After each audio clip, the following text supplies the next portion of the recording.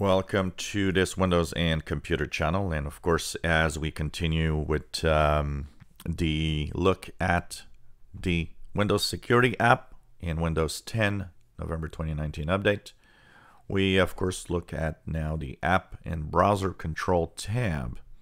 This has several settings, and of course sometimes you might want to change these settings for some reason.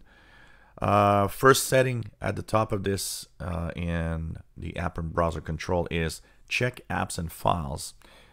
This refers to what it's called Smart Screen. Smart Screen actually has kind of a list of known files and also a way of actually examining files and things you download, apps and programs you download, to warn you if something might be bad. Now, it doesn't mean it is. Well-known software will go through without a problem, and sometimes you download, and it happens to me, I have some specific apps that I download that are perfectly okay, but are not what people usually download, and sometimes it will warn me. So this is a way of telling you, what you're downloading now might be a problem. That app that you actually have here might not be okay. And of course, once you have that happening, you can actually either say, well, okay, well, I won't use it, or you can actually say, if you know that it's a good app, simply click the don't warn me about this, it's okay, I know it's okay. It's a way of protecting you against malicious apps that you might be downloading. Once again, it doesn't always warn you correctly. It sometimes will tell you, well, this looks bad, but in reality, it's still good. So that's why you might want to check out exactly what's happening. In cases where somebody else is using the PC and you're afraid they might download these apps or download bad things, instead of warn, you can actually put the little, block instead of warn. What does that change is that instead of warning you, what you're doing now is bad, it's just blocks and will prevent anything from happening.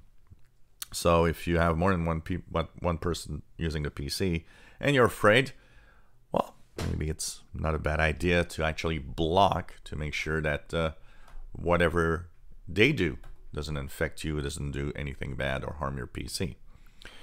Then you have Smart Screen for Microsoft Edge. The Smart Screen for Microsoft Edge is simply basically the same kind of check that the apps and files actually have, but this time within the browser itself.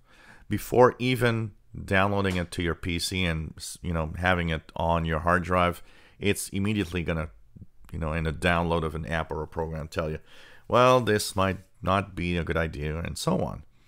Once again, same options are available. You can just block or you can warn. And remember, once again, this does not mean that it's bad. It happens from time to time with perfectly okay apps that it's just going to warn you, oh, this looks bad, simply because of it doesn't know what it is, or sometimes just the way that the name or the app looks. Smart Screen for Microsoft Store apps is the same thing. This time around, it's Microsoft Store, which already has an embedded check, so technically we shouldn't have too much problem with the store apps, but we've known in the past that it sometimes is a problem.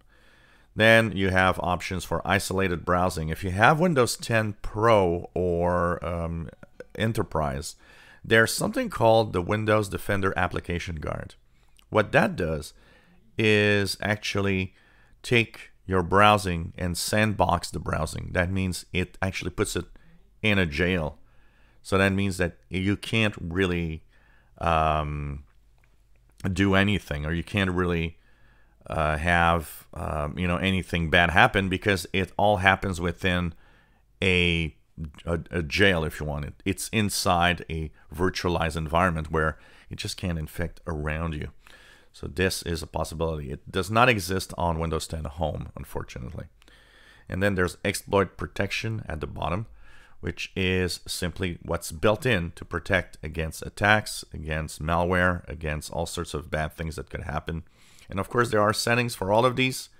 We will be looking at the settings for the exploit protection settings and all of that in a separate video. And it's mostly to go over the app quickly right now and then go more into the details of everything within the Windows Security app. If you enjoy our videos, please subscribe, give us thumbs up, and hope you enjoyed this look at the Windows Security app in Windows 10.